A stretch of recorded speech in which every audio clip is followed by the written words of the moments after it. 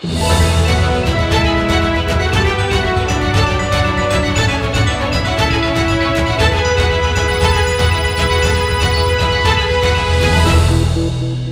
once again, everyone. I'm Mark Johnston, your host at VID Conferences and VIDTV. We have a remarkable opportunity for our very first inaugural VIDcast, and we have the great pleasure of welcoming Konrad Wasiela, CEO and founder of ESE Entertainment. How are you, Konrad? I'm fantastic and really excited to chat with you today. Likewise. Always a great journey with you. The company itself is so interesting, and I know there's some pretty fantastic news that's coming out of the company as well. So I really want to open the floor for you. But let's just start with an overall. We're ending Q1 here.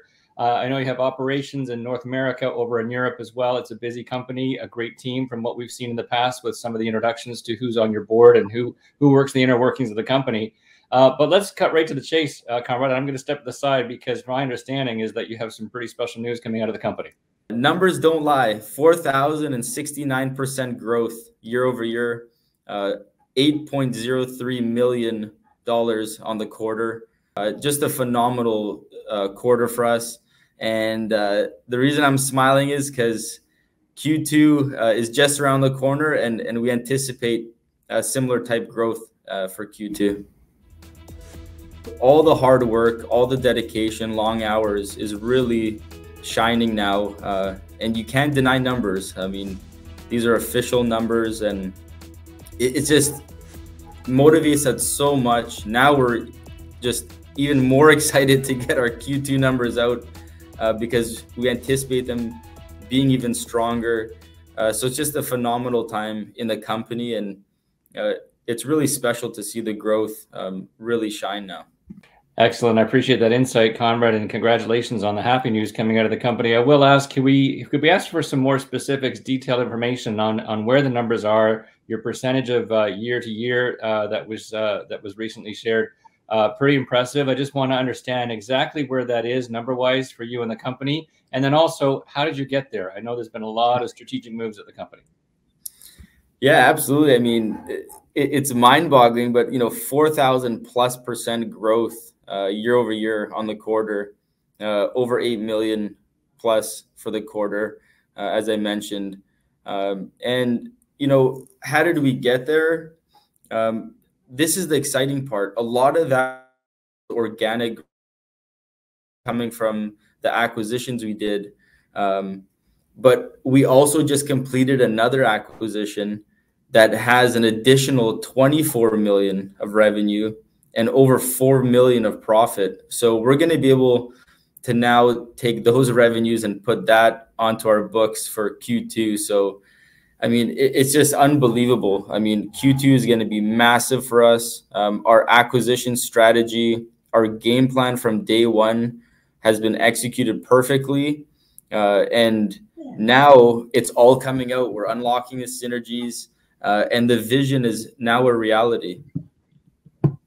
Fantastic, Konrad. Thank you for that. I certainly understand at the helm of a company such as this that you have your eyes and your hands on many pieces of a lot of moving parts inside the machine.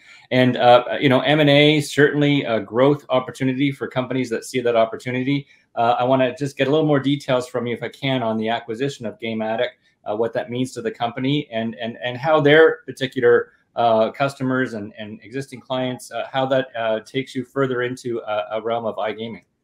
Yeah, absolutely. I mean, Game Addict, it was not just a tremendous acquisition from a revenue standpoint, but we were able to bring on a tier 1 group of operators. And that was very important for us. And it's been important for us since day one, not only acquiring a great company, but great people. And these guys are ready to scale. They bring a whole new set of clients that we haven't worked with in the past. And we also have a bunch of clients that they haven't worked with in the past. So it's just unlocking those synergies, making those connections, incorporating our operations together. And we're really going to accelerate both of our businesses. They're just such a great fit for us. There's scalable technology within their business and technology that we could utilize internally across all our assets. So that's the exciting part. Now we're scaling. Now we have the tech to scale a massive new client base. they've worked with groups like Roblox. They worked with Game of Thrones, these phenomenal games that we're going to start working with hopefully in the future too. And it is just, like I said, it just unlocks those synergies, which is the exciting part. Fantastic. Thank you, Konrad. That gives us more insight into recent acquisitions and what it does for the company overall. I'm always curious, and we've done this before. We've had some great conversations, you and I, in the past. And here's this remarkable human being who dove into the CFL, had his time as a football player, moved into gaming, moved into esports, and here you are sitting on top of the pile of success and growth and opportunity with a team inside that really believes in your vision, it seems. Where do you go from here? I know there's been some comments around metaverse and some really interesting buzzwords lately as ESE Entertainment evolves. We have some remarkable footage, I'll say, that you've provided of the studios. I believe it's over in Poland, where you've got the activity of studio energy, which of course those of us in production still love to this day. It's in our blood. But looking forward, you've done all that now, and the next turning point seems like it's taking you to new heights. Tell me more about that. Yeah, this is what I love about gaming in general. I mean, the sky is really the limit. I mean, it's just constantly evolving. There's new opportunities and real opportunities. I mean, look at the metaverse opportunity coming in, NFTs, all these things culminating. But, the foundation is laid with gaming, and we're right in the thick of it. So for us to enter into those new spaces is seamless. But that's the exciting part. There's literally no limit to this industry. We're starting to make money in metaverse. We're securing contracts. Our gaming developers, our partners, are now getting into the space and hiring us for new projects. I mean, it's just phenomenal. That's really the beauty of this sector. The sky is really the limit, and we're seeing it internally. I mean, look at our numbers. It's all proof is in the pudding, right? And it's exciting to be in this space right now. Beautiful. Thank you for that, Konrad. I do want to ask a bit more from the investor side, because of course at VID conferences and VIDTV, our role here is to bring investors and companies like yourself together, so investors really get a deep dive into a company to make their own informed decisions on their investment opportunities. So with that in mind, the timing of the recent acquisition and the growth, I think it's 5 subsidiaries that you have now with ESE Entertainment. I mean, it's quite an ecosystem is the word I would use. How can investors take this opportunity now based on where the business structure is in terms of these other company subsidiaries reporting under the umbrella of ESE Entertainment? It's a tremendous opportunity for investors and potential shareholders to take a closer look at the company, because Q2 is going to be the first quarter of a fully consolidated group. So all the 5 subsidiaries will be fully reported in Q2. So you'll see the whole spectrum as it pertains to revenue of how well we're doing as a company and how fast we're growing. You're also going to get a unique insight into the organic growth that's happening in the company, which is very important. But it's just, you're getting in day one, basically, of a company that has just locked in their 5 core pieces and ready to scale. So it's a tremendous opportunity to get in and to follow the story and watch us grow, because we're unlocking some really cool synergies internally, and that it could be a great opportunity for a shareholder. I hear that. Thank you. It's always good to hear from the source inside the company where your thoughts are for the investors' interests. So appreciate that. Curious as well about the people you have on your team at this point, Konrad. As you move through mergers and acquisitions, you build the company to a stronger and larger ecosystem. Who are the key players? Who are the stars that really attracted you to certainly Game Addict, for example, the management, how they've run that brand?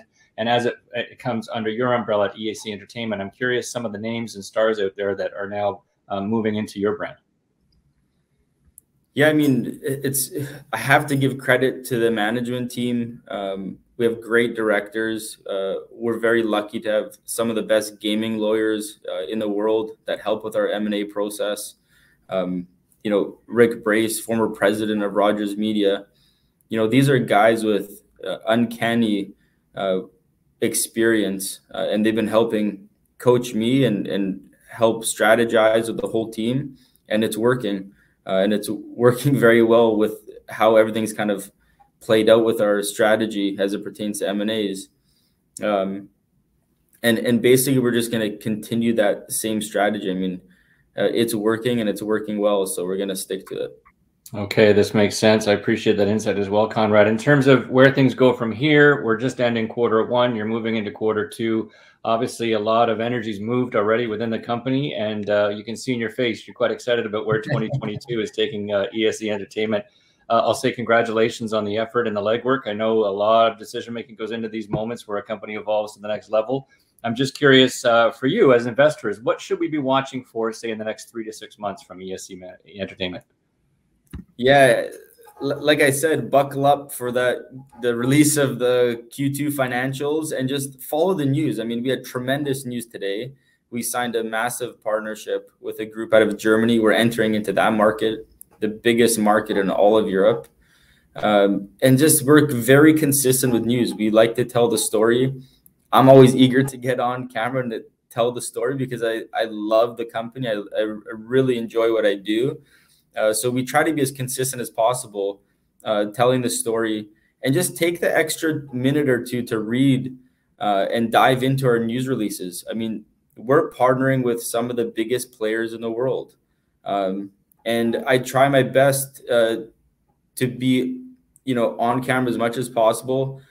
I buy my own shares. I know I just bought 10,000 more shares. I haven't sold one share since we launched. So, I mean, I'm leading by example, and the team is executing at the highest level.